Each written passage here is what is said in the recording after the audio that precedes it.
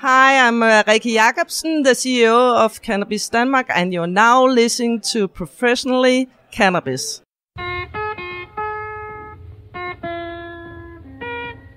Where do they go, the smoke rings I blow each night? Oh, what do they do, those circles of blue and white?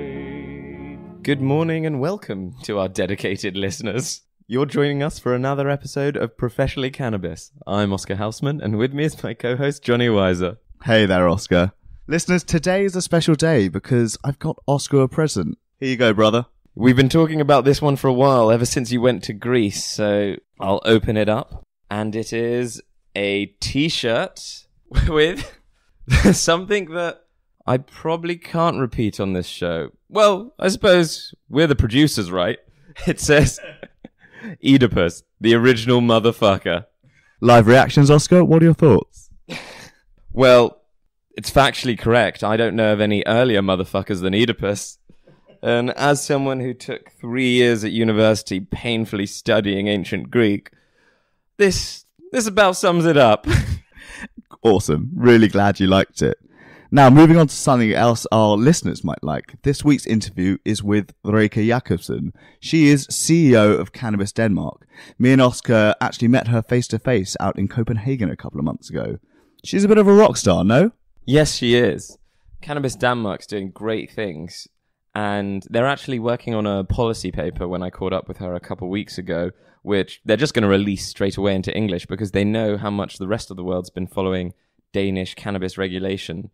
I've been saying for a while now that they're really interesting because they've got a patient-led perspective and they're also trying to build the right environment for companies to thrive. Admittedly, it's a 4-year test program, but we've got reason to think that will stick, right, Johnny? 100%. Not only being a really progressive program as far as European cannabis goes, but it seems to be that in Denmark they have real political support on both sides of the fence. This is really important as well because only a few weeks ago they had an election in Denmark. There are likely to be ministerial changes, and knowing that there's support on both sides of the fence means that we can pretty much say that this program is going to see its way through to the end. Excellent. Well, without further ado, let's hear from Rikke herself. Oh, what do they do, those circles of blue and white? I'm delighted to say that this week's interview is being recorded live in Copenhagen at a conference. Today we're speaking with Rikke Jakobsen, CEO of Cannabis Danmark.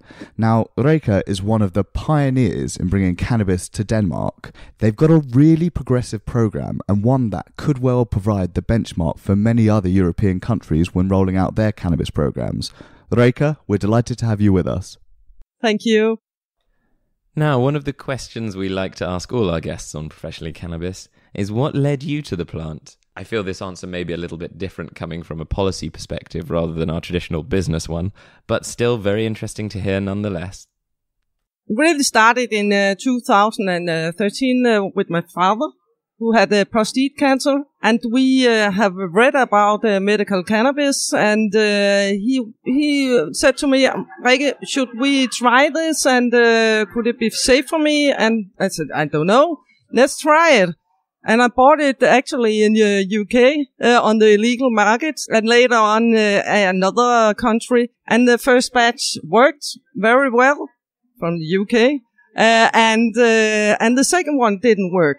And the first one, while the first one worked, he got his appetite back. He had the nausea from his chemotherapy, but when he got the second, it didn't work at all. And he died at last and suffered a great deal at the end because we didn't have the right cannabis.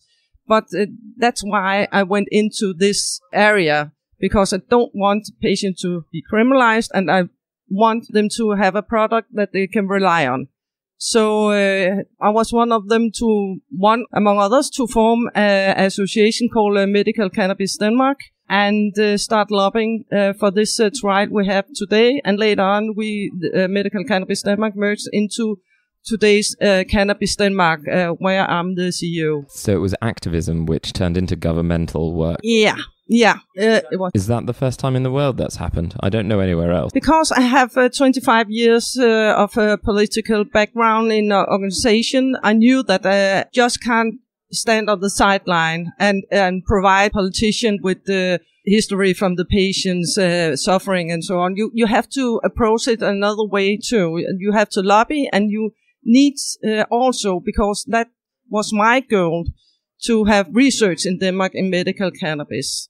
And because I want that, I also need cultivating in Denmark, because they have to develop the product to specific diseases. So I talked to our food and agricultural organization here in Denmark, which is huge, and told them about all this and what's happening around the world. And they could see, okay, there could be some business for us here, and also we could help the patients. So they helped me to lobby it through. And at the same time, we had an actress called Søs Elin, who is very popular in Denmark.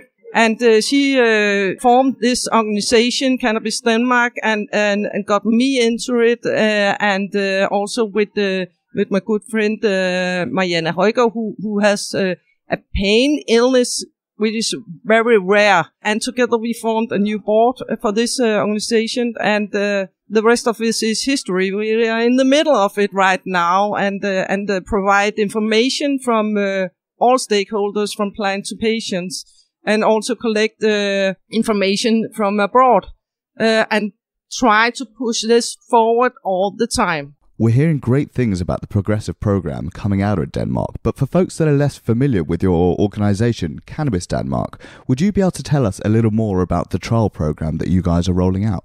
People don't realize it took some years, and the first proposal in our parliament was in 2015. And from there to last year, when we got this program, there have been some couple of years where the government, the authorities have to collect information from abroad and do our own kind of scheme here in Denmark. The best of all the countries, from Canada, from Netherlands, from Italy, and do our own scheme.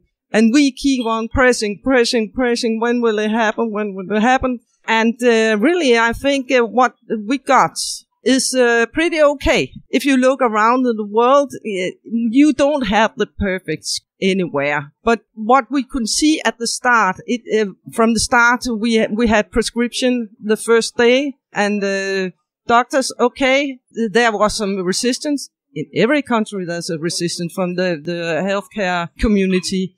And we have the Doctor Association put on, sent papers around where stood, we don't prescribe cannabis in our house. It was in the windows and the doors, so patient couldn't even get to communicate with the doctors. You have that in the UK, unfortunately, yeah.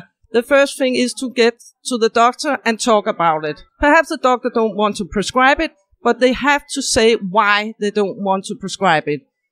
They owe it to the patients. That's the first step. And if they don't want to prescribe it, then tell them where they can, to a specialist or something else. So that was actually something I wanted to touch upon. One of the issues in the UK is that, albeit medical cannabis has been legal since November, there's very, very low levels of education for clinicians in this specialist area, which has led to only a very small handful of NHS prescriptions being handed out and only a few more private prescriptions. With regard to the program that you're rolling out in Denmark, how are you guys ensuring patient access? We don't have education yet, but we collect the side effects from the program. And the first year, our medical agency looked at the figures and said to us, yes, it's safe to prescribe. That's the first step for every doctor. This is safe to prescribe. My patient won't be harmed with the medical cannabis. The effect will come later. To measure the effect or to clinical research in effects must come later. That's my point of view, and also the authorities, also the politicians' point of view. This has to go hand in hand, because we're so behind. So when the doctors know that this is safe to prescribe, we can have the research in hand with the prescription. So how did you get the evidence that it's safe to prescribe? Because in the UK, there's lots of controversy around things like psychosis, prefrontal cortex development. We have a CPR system in Denmark where the doctors have to inform our medical agency if there's some side effects. Either the patient inform the doctors or the patient inform our medical agency itself. And that's how we collect the side effects. And there's no serious side effect. It's dizziness and dry mouth, as you probably heard about everywhere else. We have 1 or 2 serious side effects, but it's because of wrong dosing. The patient misunderstood the dosing. Was the onus more, unfortunately, on the patient side, or was the incorrect dosage prescribed by the clinician? The correct dose was prescribed, but the patient misunderstood it, apparently. Yeah, it happens, and it wasn't more serious that when it's THC, couple of hours, sleep, and you have a great time again. Yeah. Since rollout of the trial, do you have any statistics about patient access that you might be able to give us? Yeah, the latest figures comes from our Ministry of Health today, actually. Because I haven't seen the figures before. 2,000 patients right now, little over 2,000 patients, and was it a little about over 400 doctors, and mainly now it's GPs, which is surprising. Because before it was specialists, but now the GPs ahead of prescribing. Yes, and I think it's due to what tools do I have to neuropathic pain to my patient. Those tools I have now. It doesn't work. Now we're trying the new tool, medical cannabis, because it's safe to prescribe. What would you say to political figures that might be listening to this, and what can other countries and other governments learn from the Danish experience? It all comes down to working together, I think, between sectors, as we did, and have a communication all the time with the industry, with the patient organization, with an independent interest organization, with the researchers. What they didn't do in Denmark was to get the advice from the medical community. And it took some time to get over. And that's why the resistance was so forceful.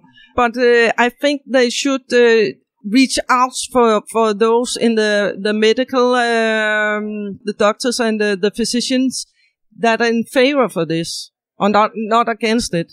Because that's what happened in Denmark. We had particularly one doctor specialized in pain medicine, Tina Horsted, and she was on board. And today, because we have so much research in medical cannabis, within a year we got, I think, about 14 or 15 studies where I think 4 or 5 is clinical standard with the high standard with the placebo and everything. Yeah, within 1 year. So we have this clinical cannabis formed by researchers in Denmark, and they are the spokesman is very progressive in this area and very keen to get on and on and on. Lucky enough, we have those people to drive it forward. And where did these guys get their funding from?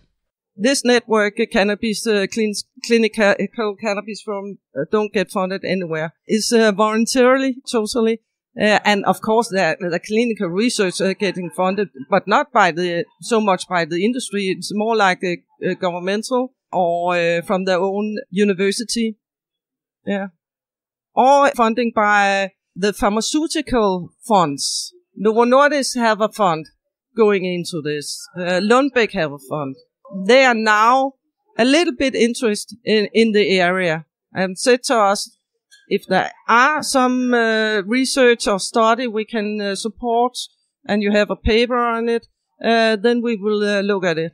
We've talked about a lot of stakeholders here, but we haven't mentioned the cannabis industry, the Danish one in particular. I know there's 15 development license holders. How have they been interacting with you on this front? Yeah, we interact great with the industry, and we have to.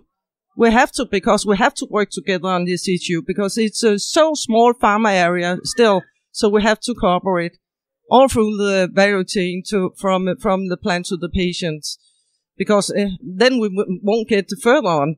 And I know they want to fund the research. No doubt about that. It's just how to have the right protocol, what kind of research, because we are not doing any research in the whole plant yet. We only do research in single molecule THC and CBD, or those two together. That's how far we have come if you want to have the high standard. And also I can see around when you get to the phase 1, 2, 3, you have the single molecule, except for Israel and autism, and I think also in the States with the PTSD research. But they have in THC and brain tumor now. Very exciting, because we have this Spanish research team in 10 years, and not because lack of funding, they couldn't get further with it. I think GW did one as well, testing cannabinoids with TMZ for glioblastoma and extending life expectancies from 500 days to something like 900 days. But I'm looking forward to the phase 2 research doing in Australia with the THC and brain tumor, and it will be a major impact on the cancer industry, pharmaceutical industry, if we can prove that the cannabinoids will help decrease tumors. One of the things I was really keen to ask about is a political landscape in Denmark. Is there cross-party support for the cannabis program? And if there happened to be an election called in Denmark, what impact would that have on the future of your trial program? Yeah, the lucky thing in Denmark is there's support from all parties. So that's a lucky thing, especially from the two biggest, those in government now, and also the biggest party right now, Social Democrats.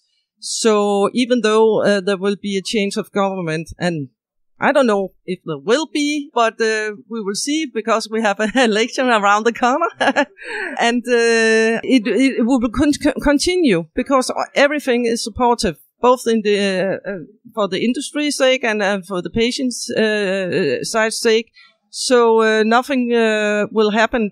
Only that we will, of course, see, because it's a trial period, so there will be some adjustment along the way. And when we are finished with the 4 trial period, it will be a permanent program with the adjustment and all the learnings we had done in these 4 years.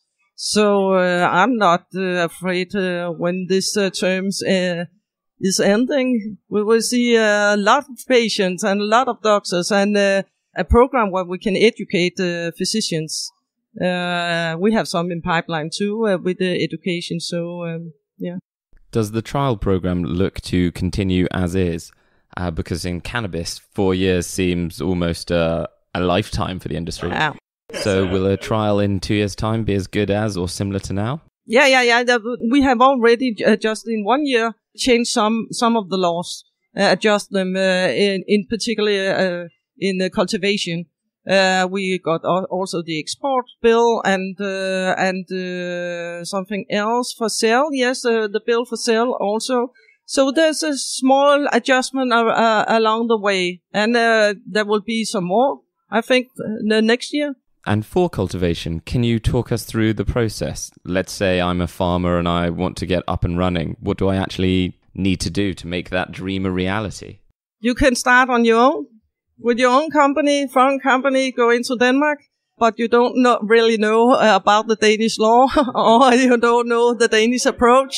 So those who are starting by themselves without a joint venture or investment in Danish companies, they have a Danish one guy or woman employed to take care of these things, and then either you make a joint venture on investment in a greenhouse, for example. You need a lawyer, and of course you need to talk to the authorities, local authorities, who is very helpful regarding is in Odense or in Viborg or all the Danish small cities. They are very, very helpful, because of course it's investment in the city.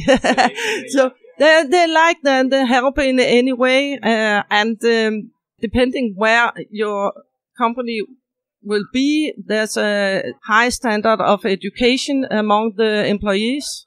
because also we have huge medical industry, Novo Nordisk, Lundbeck, and so forth. So we have high educated employees in this matter. So that's what we can help with, all because we have all the network.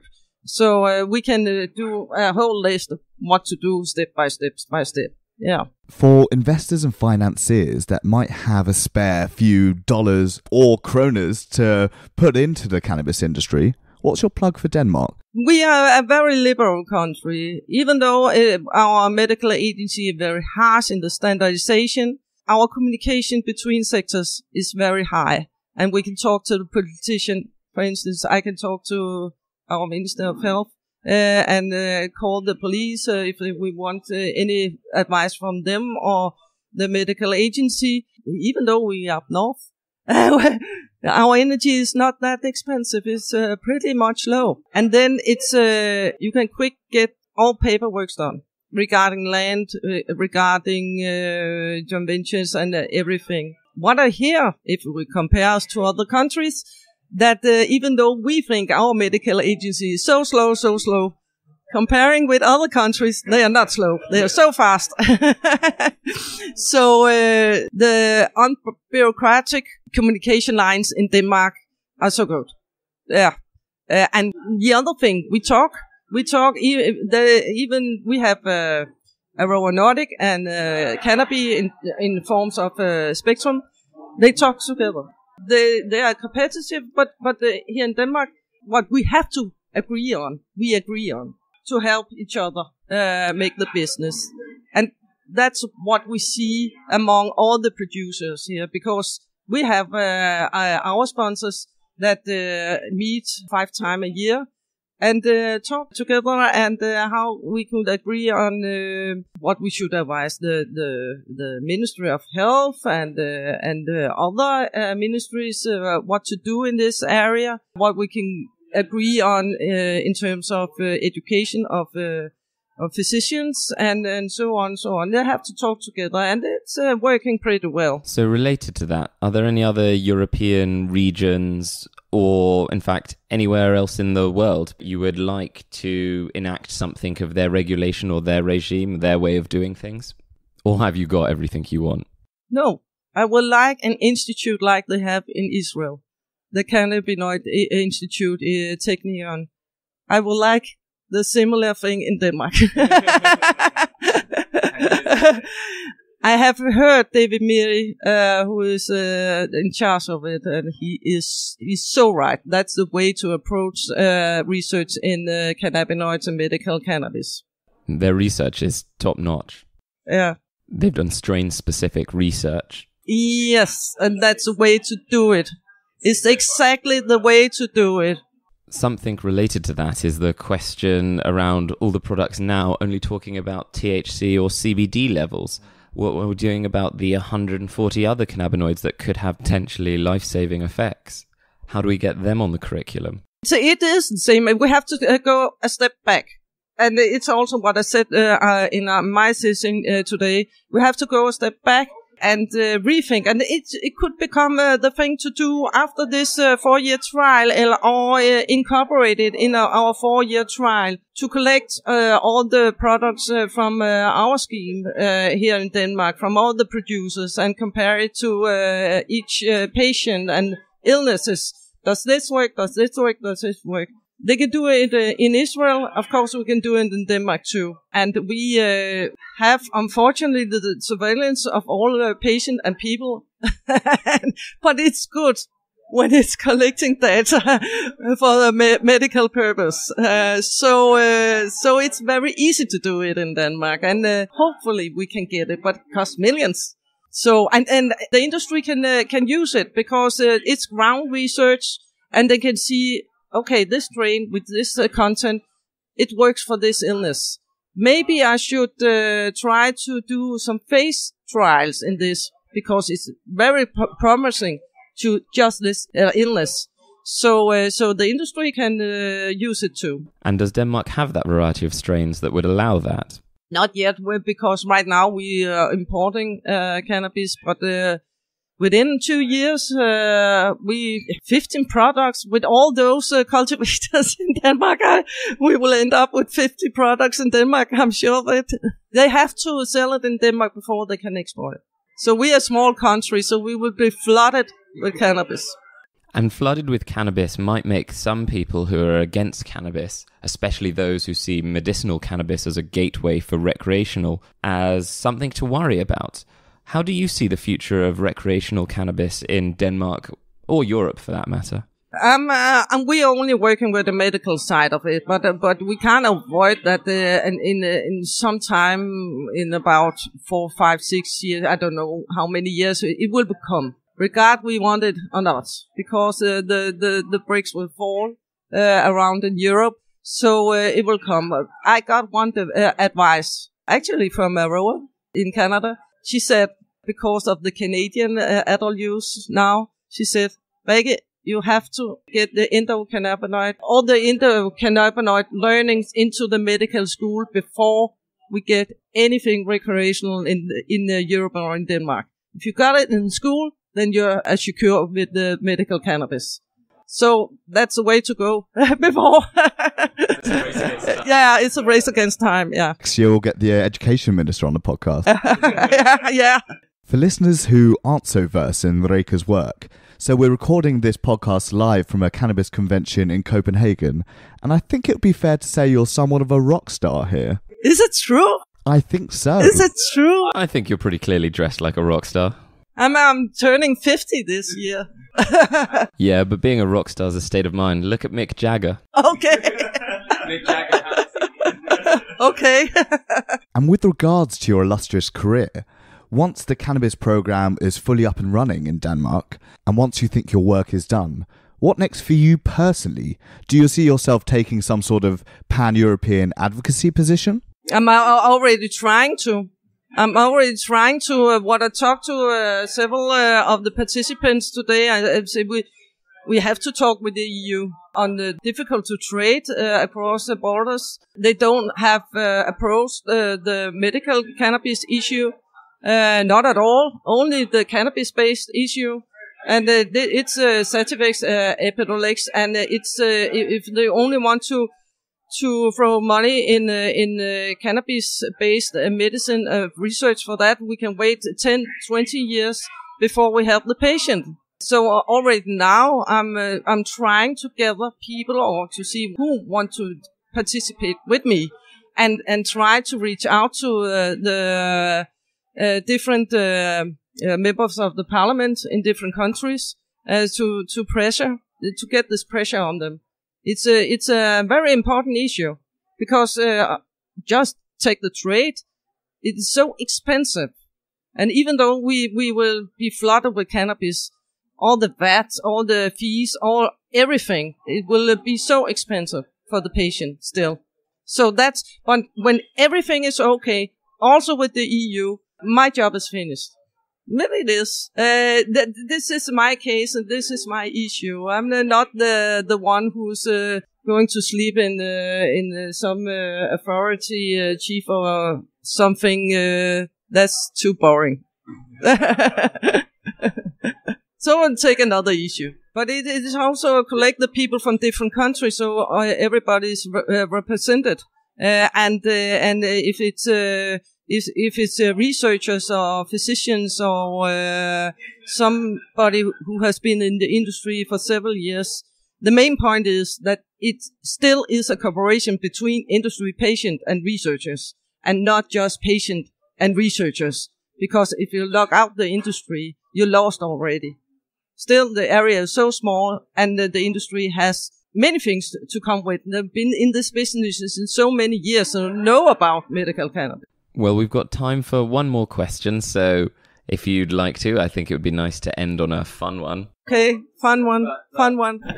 If you could make one left field prediction for European cannabis this year, something that you can really foresee happening that's going to shake things up, what's it going to be? It's so hard to predict this area. I think some industry have already realized that if you want to get into the pharmaceutical area, life science area, where I wanted to go to, you have to do certain things. I think there will be a realization in the whole industry, and there will be some buyouts, because right now it's not a mess, it's just a hype. And like we have seen in the ET industry and so on, buyouts. Well, the buyout stories would be interesting to hear, but that's all we've got time for. Thank you for being such a wonderful guest. Yeah, thank you too.